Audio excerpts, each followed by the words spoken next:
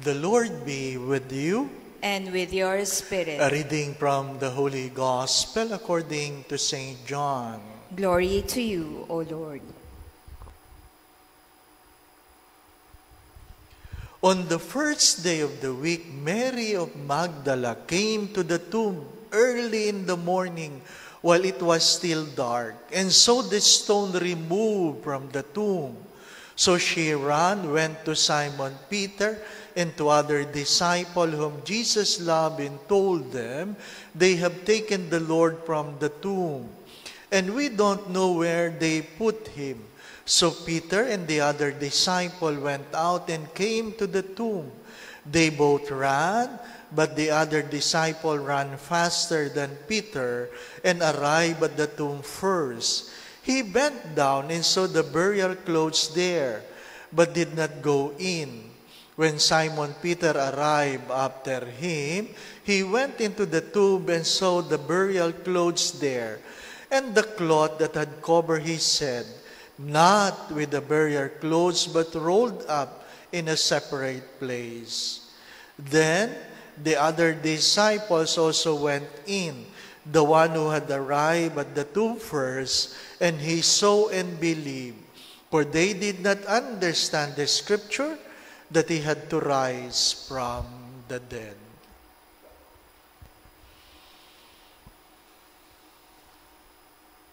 The Gospel of the Lord. Praise to you, Lord Jesus Christ.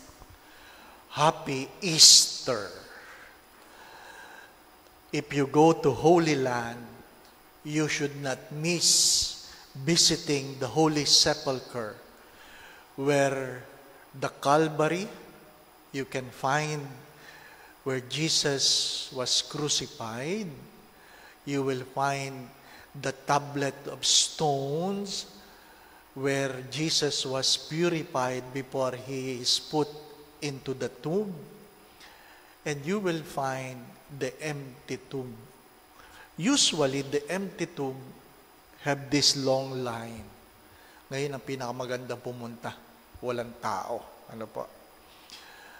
Sometimes, if you're lucky enough, you will line up for 1 hour and a half. But not too lucky, 3 hours to 4 hours. And because of the long line, people become impatient. And some people would wonder, what is inside the tomb? What is inside the tomb? And I was there waiting for my pilgrim's turn to go in. I was looking at the door, and a foreigner din ako doon, ano po? A tourist came and asked, "What is inside?" And I said, "Nothing." Sabi, "What do you see inside?" "Nothing." And she said, "You line up for 3 hours to see nothing?" Ay hindi ko napansin, naka-on yung aking lapel. So dinig lahat ng tao. Ano po? Nakatingin sa akin sila. Yung pala, dinig nila yung aking ano. Anyway, sabi ko, there is nothing inside because the tomb is empty. Jesus has risen from the tomb. Pero hindi na niya nadinig yun. Nainis lang siya nung nasabi kong, there is nothing inside.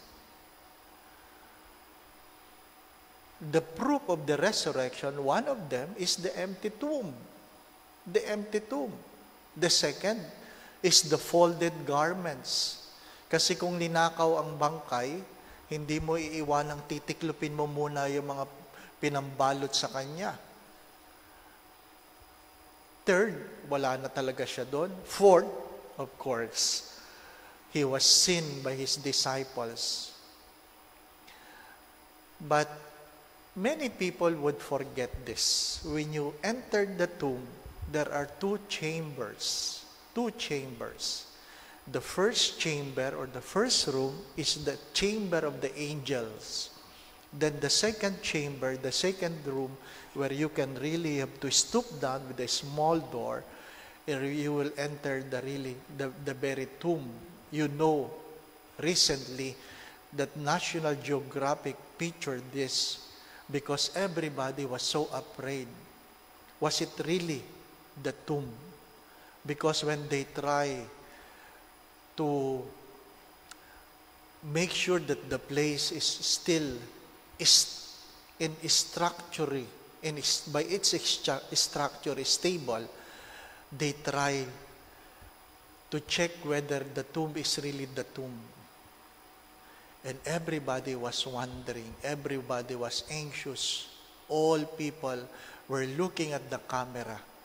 And when they removed the slab, the seal was there. In the olden times, still it says, this is the tomb. My dear friends, my brothers and sisters, this is the tomb. Second, the chamber of angels. That many people would miss this. There is a small pillar, a small table, with a small stone under a glass. Dinadaan-daanan lang yun. Ano po? Sabi ko, hipuin mo yun. Bakit, Father? Ano ba yun?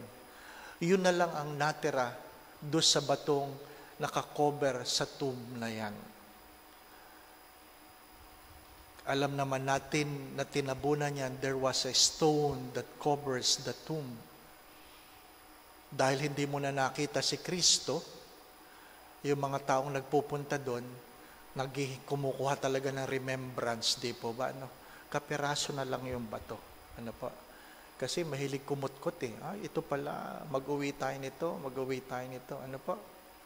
Kaya nga pag pumunta kayo sa Fatima, saan ba tumayo ang mahal na birhen? Saan ba yung puno? Patayin na. Bakit? Lahat gustong pumitas. Diyan ba? Kumuha tayo. Hindi po ba? Ano? Lahat. Mahilig tayo sa remembrance. Pero hindi natin ikinukwento ang mas magandang balita. Waking up in the morning, I got a news that a lola of a friend died 3 o'clock in this morning. Ano po? It's a sad news. It's a sad news. But the resurrection does not mean you will not die. The resurrection means there is life after death. There is life after death. First, I want you to understand this. Number 1, never look for the living among the dead. Never look for the living among the dead. Wala na ang Diyos sa libingan sapagkat siya'y muling nabuhay. Second, the resurrection does not prevent you from dying. The promise of the resurrection is to give you life after death. Unless gusto mo nang mamatay, huwag ka munang mamamatay. Ano po? Third, but there was a good news. There was a good news. A patient, a COVID patient, was intubated for 19 days. 19 days. And the only thing he can do is to write. And somebody took the picture of what he had written. Nakalagay lang doon, please let me die. Please let me die.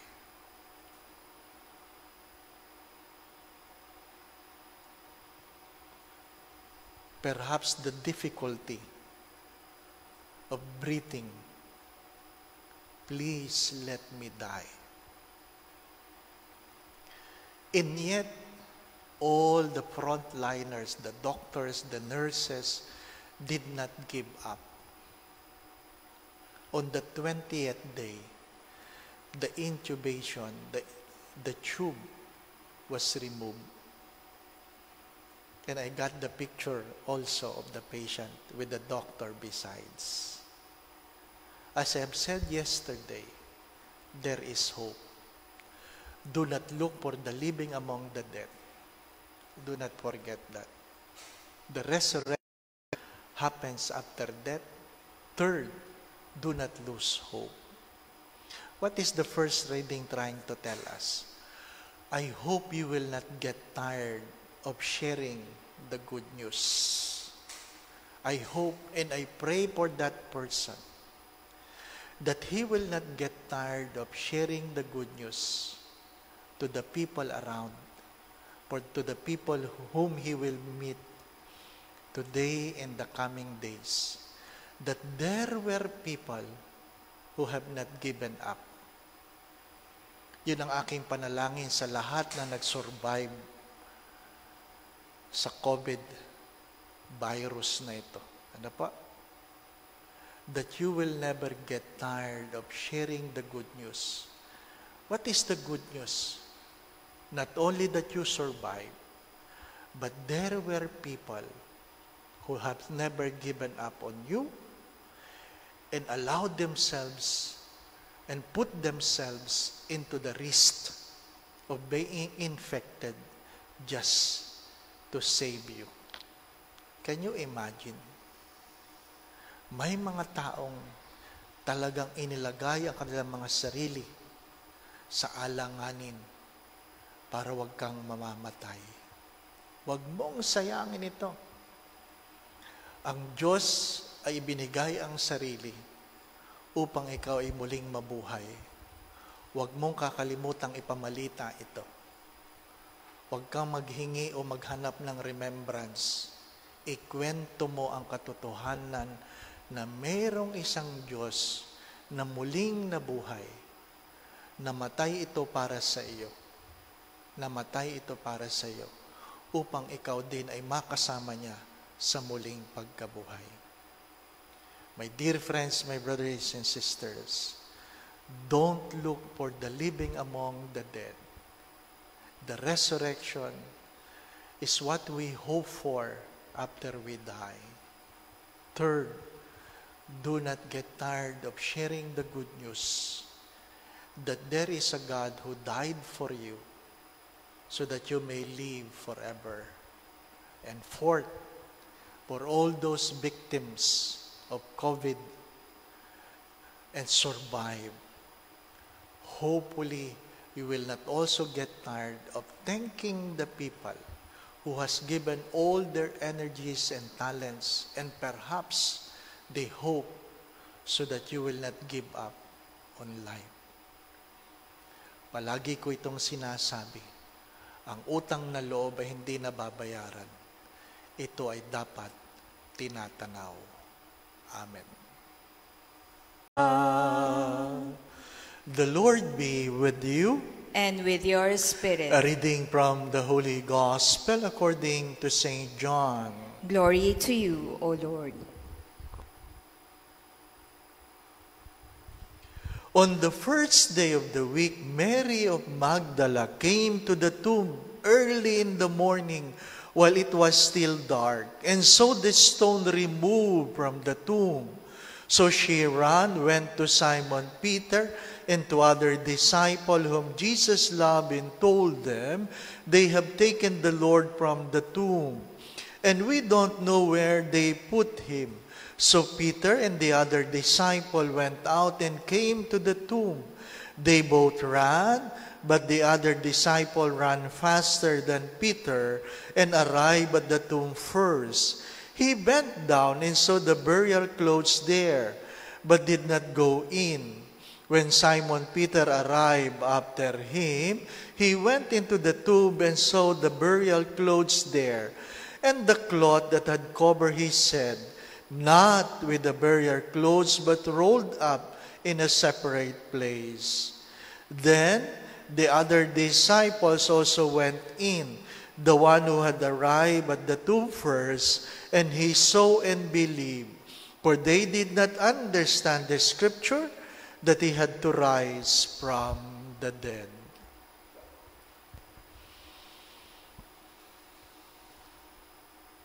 The Gospel of the Lord. Praise to you, Lord Jesus Christ.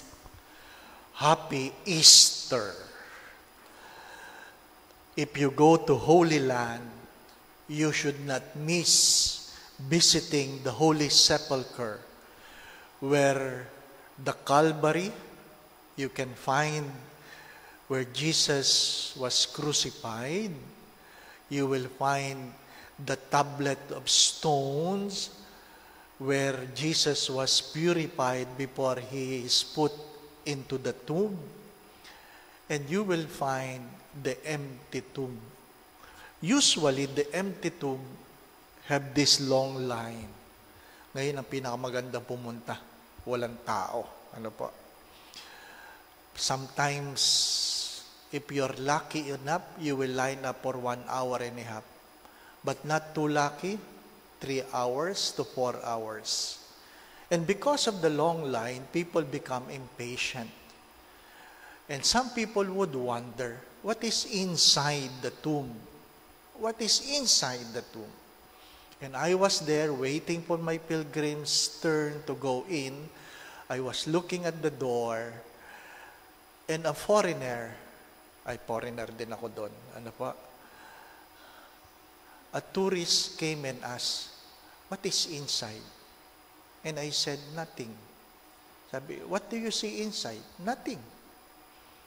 And she said, you line up for 3 hours to see nothing?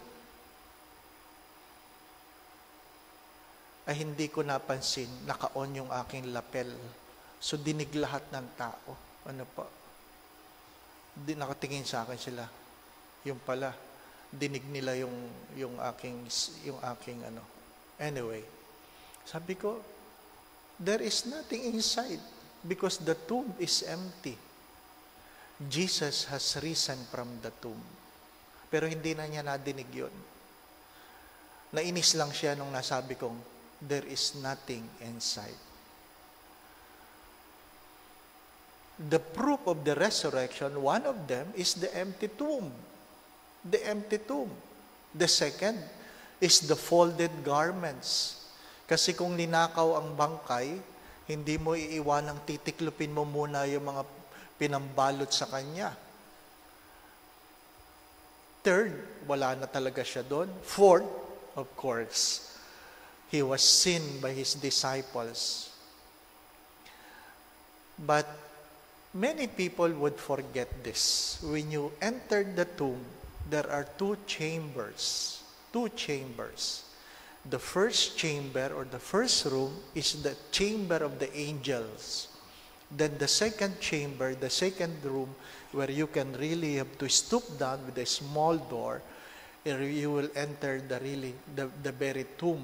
You know, recently, that National Geographic pictured this because everybody was so afraid. Was it really the tomb? Because when they try to make sure that the place is still in structure, by its structure is stable, they try to check whether the tomb is really the tomb. And everybody was wondering, everybody was anxious. All people were looking at the camera. And when they removed the slab, the seal was there. In the olden times, still it says, this is the tomb. My dear friends, my brothers and sisters, this is the tomb. Second, the chamber of angels. That many people would miss this. There is a small pillar, a small table, with a small stone under a glass. Dinadaan-daanan lang yun. Ano po? Sabi ko, hipuin mo yun. Bakit, Father? Ano ba yun? Yun na lang ang natira doon sa batong nakakover sa tomb na yan. Alam naman natin na tinabunan niyan, there was a stone that covers the tomb. Dahil hindi mo na nakita si Kristo, yung mga taong nagpupunta doon, kumukuha talaga ng remembrance, di po ba? Ano? Kapiraso na lang yung bato. Ano po? Kasi mahilig kumutkot eh. Ito pala, mag-uwi tayo nito, mag-uwi tayo nito. Ano po? Kaya nga pag pumunta kayo sa Fatima, saan ba tumayo ang mahal na birhen? Saan ba yung puno? Patayin na. Bakit? Lahat gustong pumitas. Diyan ba? Kumuha tayo. Hindi po ba? Ano? Lahat. Mahilig tayo sa remembrance. Pero hindi natin ikinukwento ang mas magandang balita. Waking up in the morning, I got a news that a lola of a friend died 3 o'clock in this morning. Ano po? It's a sad news. It's a sad news. But the resurrection does not mean you will not die. The resurrection means there is life after death. There is life after death. First, I want you to understand this. Number 1, never look for the living among the dead. Never look for the living among the dead. Wala na ang Diyos sa libingan sapagkat siya'y muling nabuhay. Second, the resurrection does not prevent you from dying. The promise of the resurrection is to give you life after death. Unless gusto mo nang mamatay, huwag ka munang mamamatay. Ano po? Third, but there was a good news. There was a good news. A patient, a COVID patient, was intubated for 19 days. 19 days. And the only thing he can do is to write. And somebody took the picture of what he had written. Nakalagay lang doon, please let me die. Please let me die.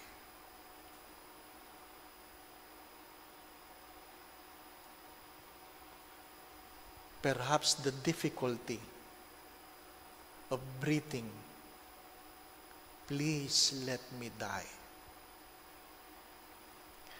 And yet, all the frontliners, the doctors, the nurses, did not give up. On the 20th day, the intubation, the tube was removed.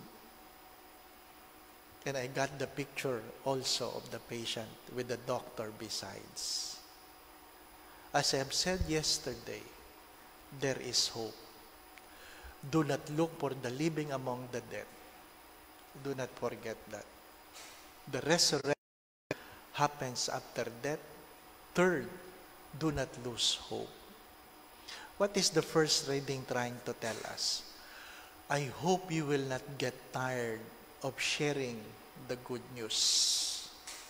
I hope and I pray for that person that he will not get tired of sharing the good news to the people around, or to the people whom he will meet today and the coming days, that there were people who have not given up.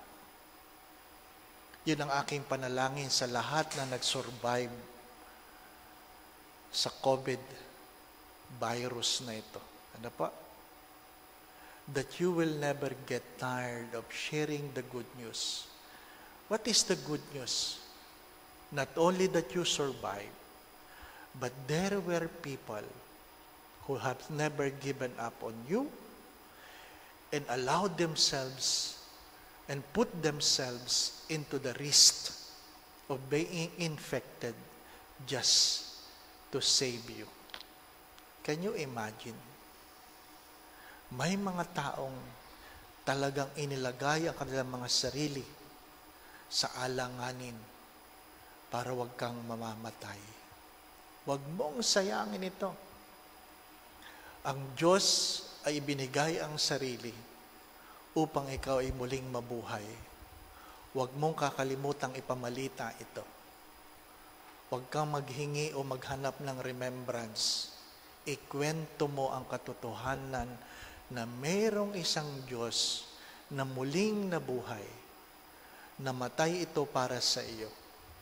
Namatay ito para sa iyo upang ikaw din ay makasama niya sa muling pagkabuhay. My dear friends, my brothers and sisters, don't look for the living among the dead. The resurrection is what we hope for after we die. Third, do not get tired of sharing the good news that there is a God who died for you so that you may live forever. And fourth, for all those victims of COVID and survive, hopefully you will not also get tired of thanking the people who has given all their energies and talents, and perhaps they hope so that you will not give up on life. Palagi ko itong sinasabi, ang utang na loob ay hindi nababayaran. Ito ay dapat tinatanaw. Amen. Ang akin pong paalala, kahit Easter, huwag kayong pasaway. Stay at home. My dear friends, my brothers and sisters, sabi nga na isang doktor, ang problema namin, Father, ay wala na kaming respirator at incubator. Ano po? Sabi niya, alangan namang tanggalin namin doon sa nakakabit, yung nakakabit sa kanila, at ilagay namin doon sa mga bagong dating. Kaya wag ho kayong pasaway. Ano po? Please stay safe. Resurrection happens after death. Resurrection happens after death. Huwag niyong isipin, ay, may resurrection naman. Oo, mamamatay ka muna. Hindi po ba? Sige, magpasaway ka. Ano pa? Please stay safe, stay healthy, and most of all, stay at home. Going back to what I've said earlier, never look the living among the dead. Wala na ang Diyos sa libingan. Wala na. That's why we have an empty tomb. Second, be responsible. Ano pa? Be responsible. Pagka minsan nakakalimot tayo, ano pa? Do not forget to share the good news. Do not get tired of sharing the good news. Huwag kang mag-uuwi lamang ng remembrance. Ikwento mo na ang Diyos ay muling nabuhay. At higit sa lahat, yung mga nag-survive, sana magkaroon kayo ng utang na loob at hindi kayo mapapagod magkwento sa kabutihan ng ibang taong ginawa nila para sa inyo. There is hope. Don't give up. Don't give up. Ano po? Kaya natin ito. Huwag lang kayong pasaway. Kaya natin ito. The Lord be with you. And with your spirit.